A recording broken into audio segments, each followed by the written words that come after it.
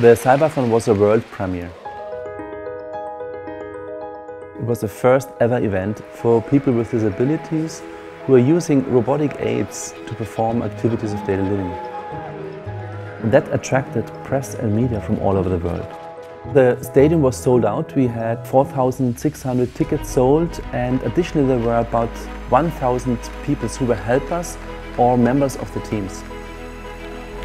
It's everything I was expecting. I did the math and counted how many teams were going to be here. I knew it was going to be a lot of people competing and a lot of different events, but I didn't think they would catch on to be as big a thing as it is.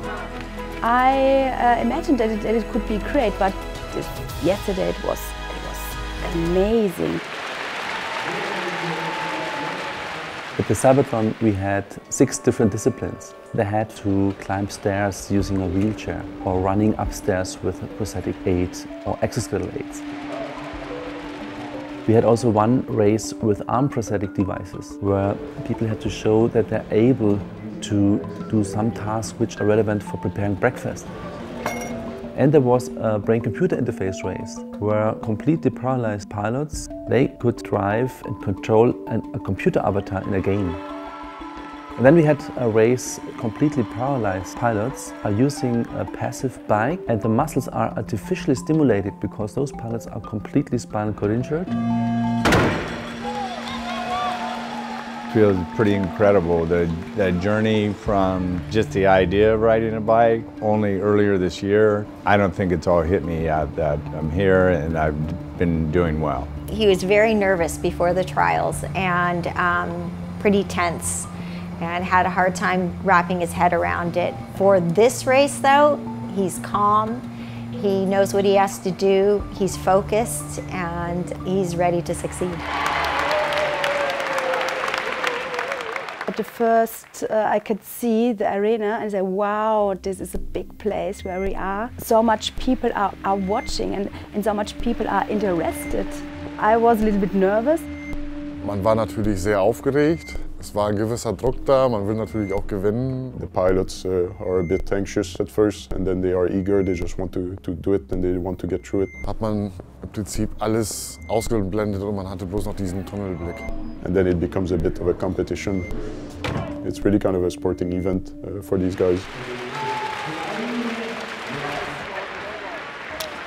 I mean, it's been quite a journey, you know. I mean, starting back in March, I was training down in Mexico with really high humidity and high heat. Team Cleveland has put so much effort into this whole thing. Having us come out there as many times as we did, and the money and the funds that were spent on really pursuing excellence, and it paid off. And then Wednesday night it was decided that I was going to be the lead rider, and then at medical check-in I had movement in my right leg. His injury level wasn't as high as the level that they needed to be to compete. He has some hip flexor motion, and because of that, even though it's small, they did have to disqualify him. You know, you can't help but have some disappointment. I mean, there is a certain deflation that occurs at that very second, but then there's a realization that it's not an I program, it's a we program. You know, I just chipped in and just did what I could, you know, to make it better. So that put Mark in as the runner-up, moved him from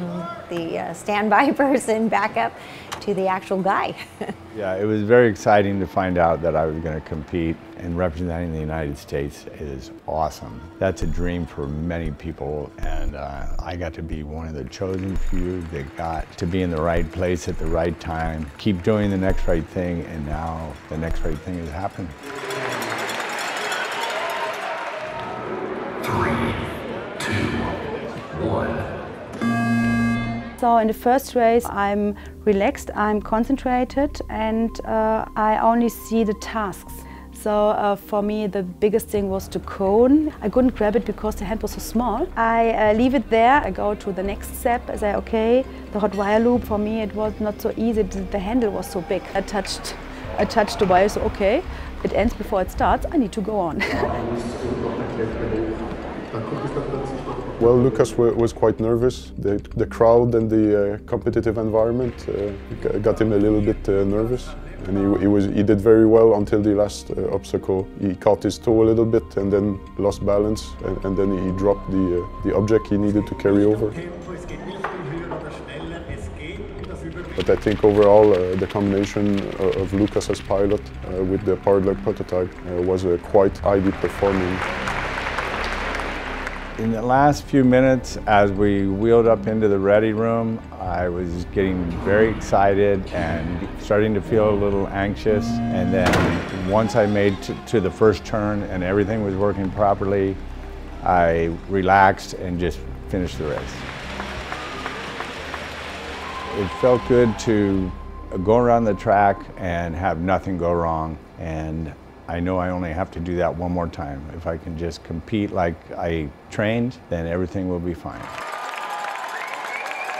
Watching him race was very emotional. I'm so proud of him and the team. He just raced so smooth, and it was a beautiful sight. It takes a lot of energy and a lot of courage, I think, for these pilot wheelchairs or in exoskeleton or in FES bikes to cover like the distance and go through the obstacles. It doesn't need to be the most complex and the newest technology to do a very good performance. At the leg prosthetics race, the gold medal winner from Ösel company was winning with passive prosthesis. Our pilot Elgi Sveinsson completed first on the overall ranking. Elgi is a Paralympic athlete. He throws the javelin in Paralympic. You could see he's a very fast walker, but you can also see that how much he's in control.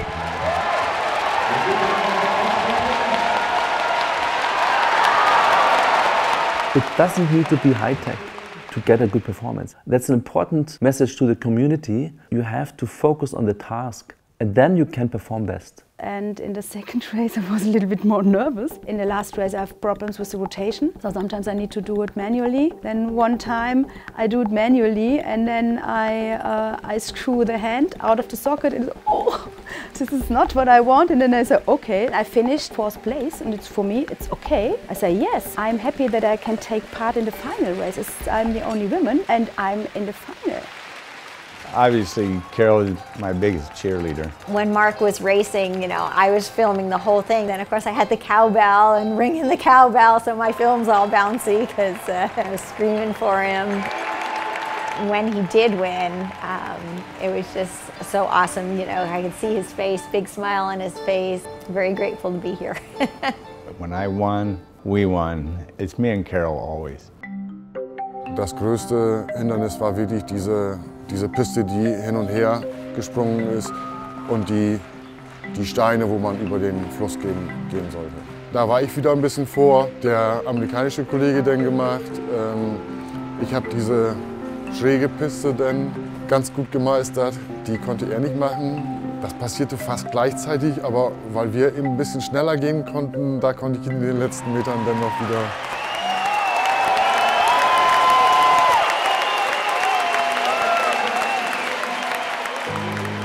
It was a big responsibility to organize the Cybathlon. It was a risk, it could have failed.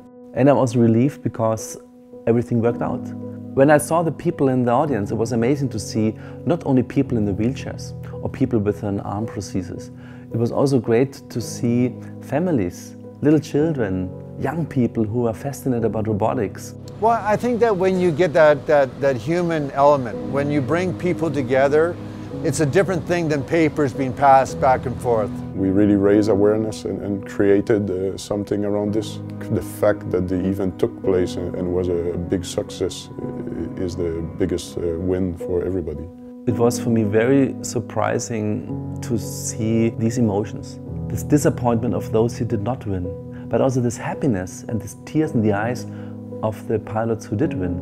It's an incredible feeling to come out as the winner. I've been in second place many times in my life, so I'm grateful for where I'm at, but I also think we have hundreds of winners, 70 teams of winners, 70 miracles. And for other people in a wheelchair to have that kind of freedom and see that they can do this, it can change your whole outlook on life. It gives you like a very complete picture of what's available out there in a single stop. Ist natürlich super klasse, dass ich gewonnen habe. Es hängt auch natürlich Das ganze Team hängt damit dran, das hat auch mitgewonnen. These teams who did participate at the Cybathlon, doesn't matter if they did win something or not, they are part of a movement. And now it's also our responsibility to go on, to keep on this movement. Man muss das jetzt erstmal alles verarbeiten und realisieren, was man eigentlich geschafft hat. We always have new projects, so now we're going to go back to Iceland, we're going to go back to work. All the technology that goes back for decades going into what you saw here today, those are the people that made this possible for me. I just push a button and steer the bike. The technology behind me is really what makes everything happen, and I'm excited to see what's going to happen there next.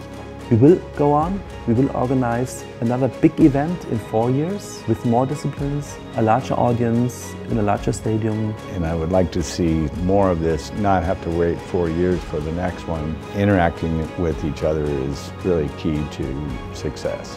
And that's the important thing of the Cybathlon, to start a conversation, to start an awareness about disabilities and to help the society to include all people.